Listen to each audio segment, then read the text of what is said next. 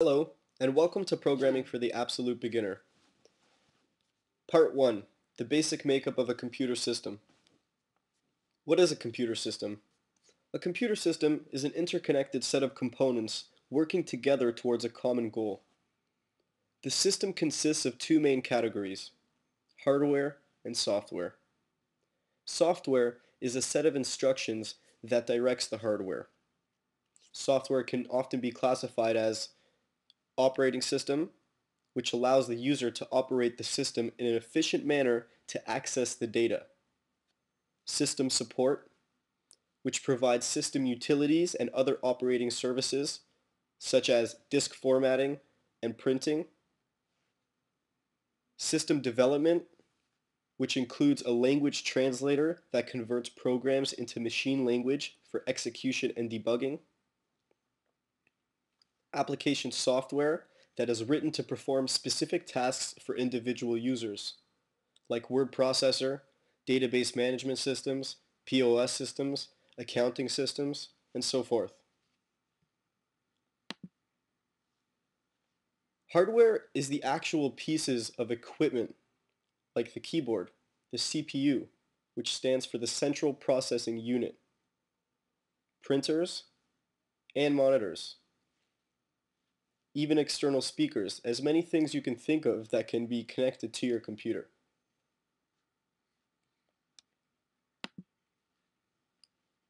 But what is a program? A program is a set of instructions following the rules of a chosen language. The more natural the instructions are, the more sophisticated the computer language.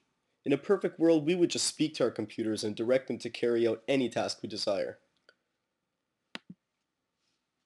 The native tongue of a computer is machine language. Each machine language instruction is a binary string of zeros and ones that specifies an operation and identifies the memory cells involved in that operation.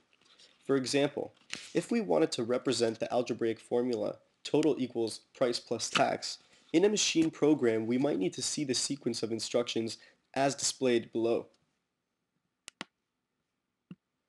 In each machine language instruction, the operation to be performed and the address of the data to be manipulated are written as binary numbers.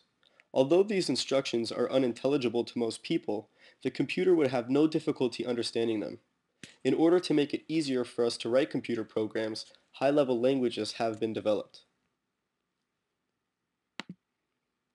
High-level languages allow us to write computer code using instructions reassembling everyday spoken language.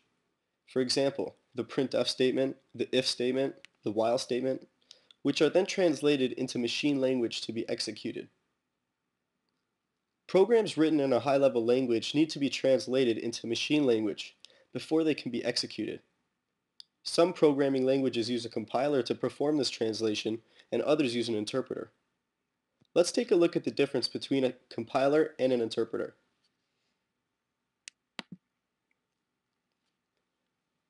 The original program written using a high-level language is called the source program, or the source code. A compiler translates the entire source program into machine language before executing any lines of code. Once the program has been translated successfully, it must be free of syntax errors. An executable program is created and saved.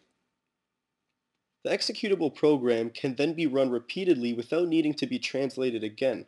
So once the source program has been translated into an executable program using a compiler, it can run quite quickly. C is an example of a language which uses a compiler to translate program code into machine language. Let's find out what an interpreter is. An interpreter, on the other hand, translates one line of the source program and then executes that line. The process continues until the whole program has been translated and executed one line at a time. When the interpreter is used, there is no executable program at the end. Programs translated using the interpreter have to be translated every time they are run. Therefore, programs run a lot slower. Perl, VBScript, and Smalltalk are examples of languages which use an interpreter to translate program code into machine language.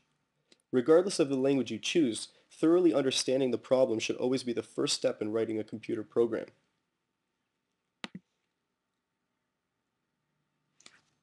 Here are some factors to consider. Imagine that you have a problem. opportunity, or business that you want to act upon. For example, a customer wants an estimate on building a fence around a swimming pool. What are some of the variables that would influence the cost of building this fence? For example, the dimensions of the fence would be a factor in the cost because the greater the dimension, the more materials the builder would have to use. A 7-step model is shown on the next screen to guide you through the complete program development cycle from A to Z.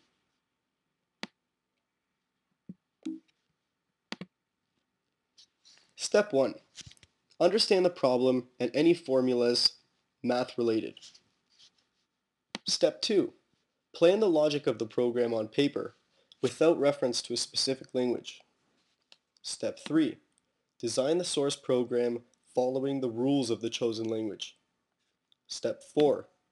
Type in and save the source program using a text editor like Notepad, Xcode, NLED, Pico, VI. There are a lot of other text editors as well. Step 5. Walk through the program's logic and syntax. Correct errors in the source program and resave the program. Manually check the program instructions and the sequence. Step 6. Compile the source program to create an executable program. For example, we will be using the CC compiler in our tutorials. Step 7. Run the executable several times with both expected and unexpected inputs to thoroughly test the program logic. Your program must be able to handle unusual circumstances as much as possible. If logic errors occur during test runs, return to step 5. Now let's look a little more closely at the general form of a C program.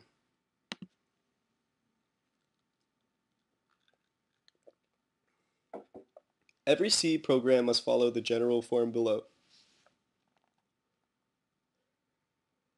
Program statements are placed between the curly brackets, and lowercase letters must be used for all C statements.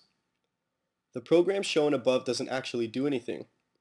So let's take a look at a program that prints a line of text to the screen. When the program shown below is compiled and executed, the message, "This is my first program," will be printed on the screen.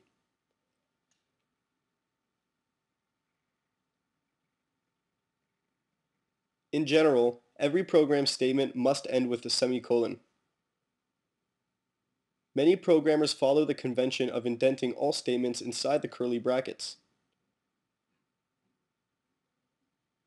The /n at the end of the character string is a special character that tells C to advance the cursor in the output window to the beginning of the next line.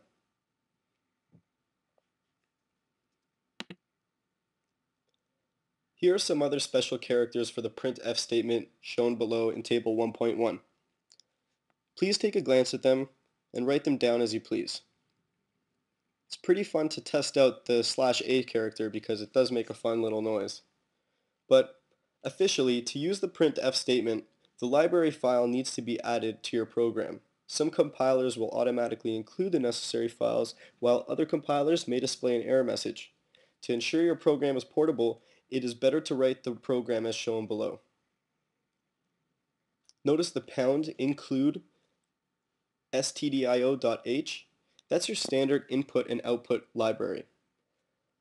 These are basically files that your program will need to execute properly, but they're kind of hidden underneath the hood, so you don't really need to worry about what they do. You just need to include them in your file. Include is a preprocessor directive. In this case, it tells C to include the stdio.h header file with your code. Note that this line does not end with a semicolon. We will be getting to writing some code in the next tutorial. So for now, please take a look at what you see, which is walkthrough 1.1, and on a separate piece of paper, try to write out the output and see what it could potentially be like. And we'll get back to that in our next tutorial. Thanks guys, you did a great job.